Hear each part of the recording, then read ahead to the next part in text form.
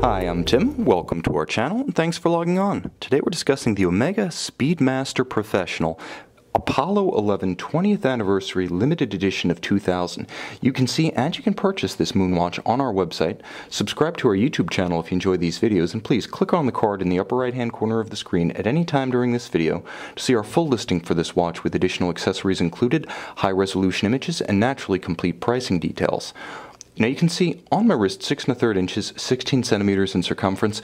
This 20th anniversary Omega Speedmaster Professional looks almost identical to the same watches as qualified for NASA spaceflight in 1969. Now, of course, it was the column wheel, not the cam version of the Speedmaster Professional that was aboard Apollo 11, but this watch, true to NASA issue during the 1970s, was issued in 1989, still flight qualified as it is to this day, to celebrate 20 years since Apollo 11. And for that occasion, 2,000 were made for the U.S. market, and you can see this is one of the less common U.S. market versions, and 4,000 were made for international markets. Now this watch, 42 millimeters, is the classic profile of the Moonwatch. Of course, I mentioned the watch hardly changed over time, so 42 millimeters is the distance across the round of the case from 9 to 3, not including the crown guards or crown. The watch is reasonably thick, but not excessively, at 14.5 millimeters, this largely due to the thickness of the domed acrylic plexiglass crystal.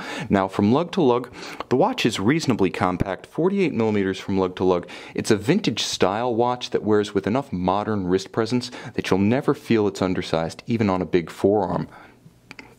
And this watch is paired with a beautiful Kevlar and calf strap, very tough, and its textile aesthetic nicely matches the black tachymetric scale and the matte original black tritium dial. You can see the age of the tritium over time, unrefinished. It's turned a beautiful off-white, even ecru.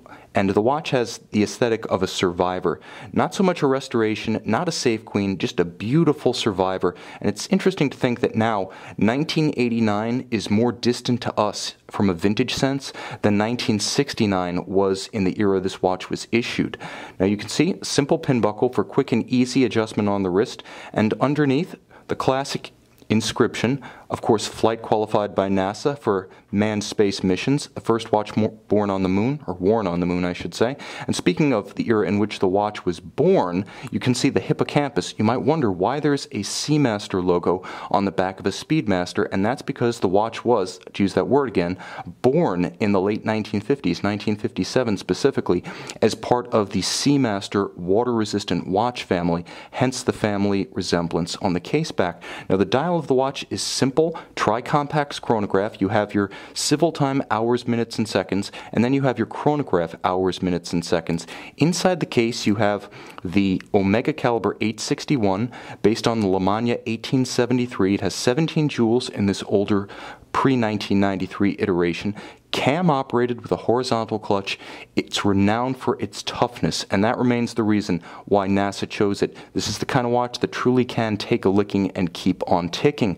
Now, of course, the architecture is robust, and being a manually wound watch, it's a pleasure to wind, and that's a pleasant departure from many manually wound watches, because with a 48-hour power reserve, you should wind this one daily, always at the same time, to assure isochronism, but some manually winding watches just aren't a pleasure in the hand, and I'm happy to say that the Lamagna-based caliber here absolutely is. Still tough as nails after all these years, it remains crisp and responsive in the hand. This is a handsome watch, a classic watch, one might even say one of the immortals, up there with the likes of Patek Philippe's Calatrava, Breitling's Navitimer, Rolex's Submariner. This is the icon of Omega, and if you were to put just one Omega watch in a time capsule, perhaps if you were to put just one mechanical watch, barring all others, in a time capsule, this would be perhaps the choice that would find the least contest and contention among watch enthusiasts. Arguably the ultimate mechanical watch, and very accessible in spite of that, the Omega Speedmaster Professional Moonwatch, in this case, has just a little bit of extra elan and distinction thanks to that limited series and anniversary status. You can see this beautifully patinaed 20th anniversary limited edition Omega Speedmaster Professional and purchase it on our website.